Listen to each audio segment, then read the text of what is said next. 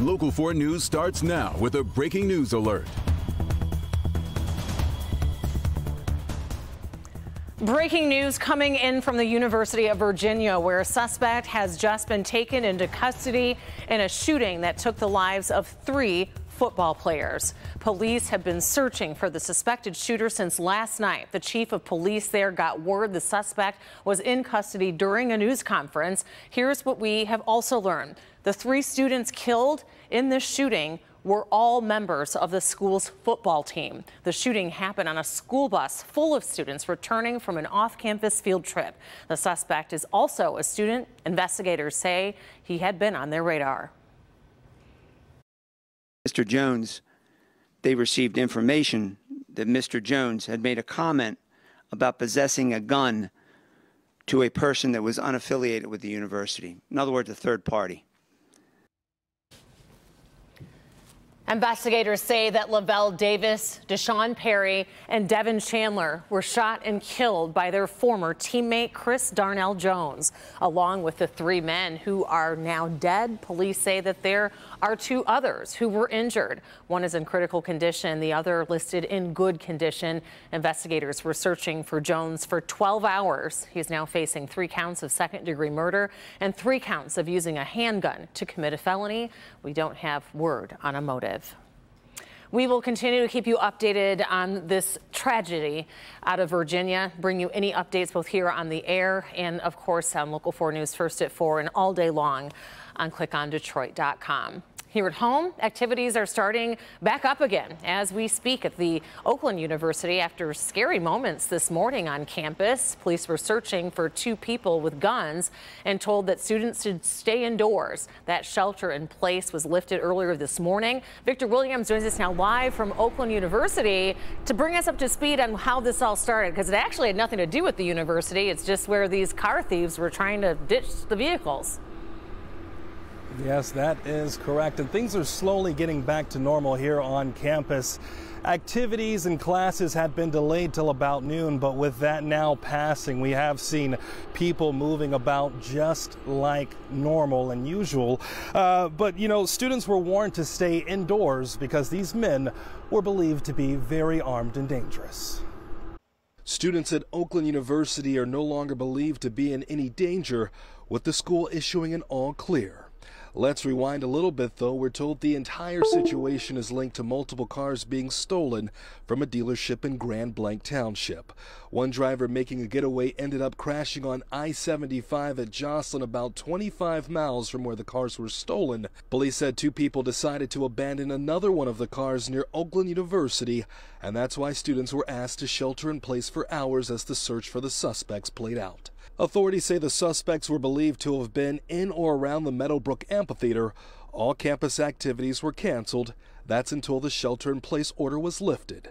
Prior to that happening, it was a lot of anxiety for students like Akeem Mitchell. There's a lot of anxiety. I think a lot of people aren't here because their moms are like, yeah, just don't go today, and people are canceling classes and stuff.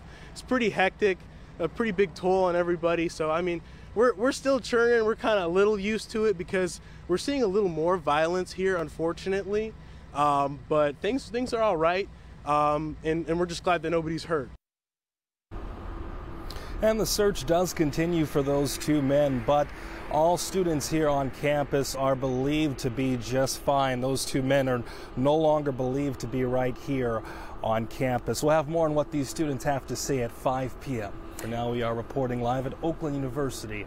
Victor Williams, Local 4. Victor, have police or sheriff's department given any descriptions of who they may be looking for, how the community can help track these car thieves down? Yeah, these are 2 men believed to be slim-built African Americans, and last they were seen, they were wearing hoodies, so that's something to be on the lookout for. Rather vague description there, but nonetheless, hopefully they are able to track them down. Victor, thank you.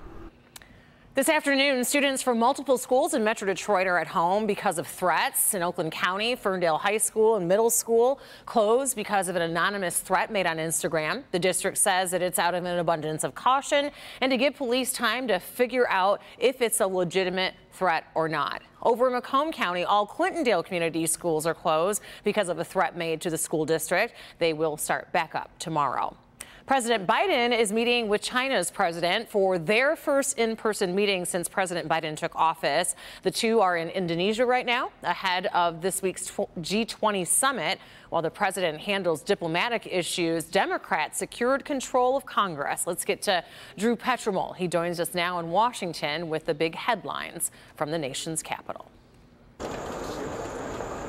President Biden in Bali for meetings ahead of the G20 summit this week as his party celebrates their midterm wins. What these elections showed is that there's a deep and unwavering commitment in America to preserving and protecting and defending democracy. Over the weekend, key Senate races were called for Democratic candidates, meaning their party now controls the agenda in the Senate for the next 2 years. The tipping point came in Nevada with a batch of mail-in ballots that secured victory for Catherine Cortez Masto. The victory is for Nevada and all of us. Cortez Masto, just one of the Democrats who beat a Republican opponent backed by former President Donald Trump. In Arizona, Mark Kelly striking a tone of bipartisanship after his victory. I'm so honored that Arizona has entrusted me. Some Republicans now questioning their party's future as Trump appears to be gearing up for another presidential run. Those who are most closely aligned with the former president underperformed. Those who are talking about the future, who had managed their states well, they overperformed.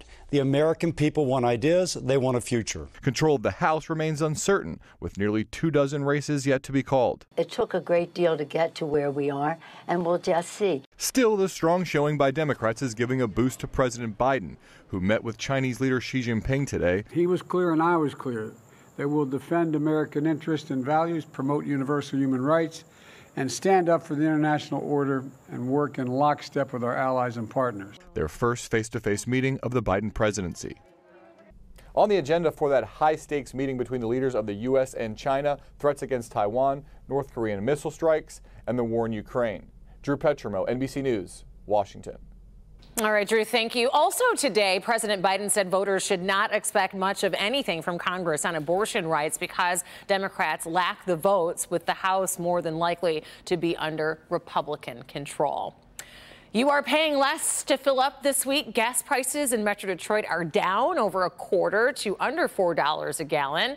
Prices dropped 26 cents in the past week to an average of $3.94 a gallon, and it's still 56 cents more than this time last year. AAA says that the recent price spikes are reversing course because oil prices are going down, and they think that the drops could continue. Let's hope so. Meanwhile, what's also been dropping is the temperatures. We are still in the 30s right now here in downtown Detroit as we take a live look at what doesn't even look like a real picture. It's so sharp and beautiful from our Windsor Skycam with that upgrade. It's cold out there, but at least we're getting a little bit of sun, Brandon. Well, that picture looked exactly like it is. Kind of chilly out if you had that same perception. But yes, a little sun does help. 40 is our number right now. It's really one of two 40-degree temps in the area. City Airport and Metro Airport, both in the lower 40s. Everybody else, middle, upper 30s. And the wind is fairly light, so 36 Lapeer and Pontiac feels like 36. Yet 40 at Metro feels like 37. So a little nip in the air. There are some clouds coming and going, but we'll see low 40s and a nice blend of sun and clouds on this manic Monday. You can see the clouds just kind of swirling around without any real threat for any wet weather, yet. We are tracking a rain and snowmaker on the horizon headed our way coming up.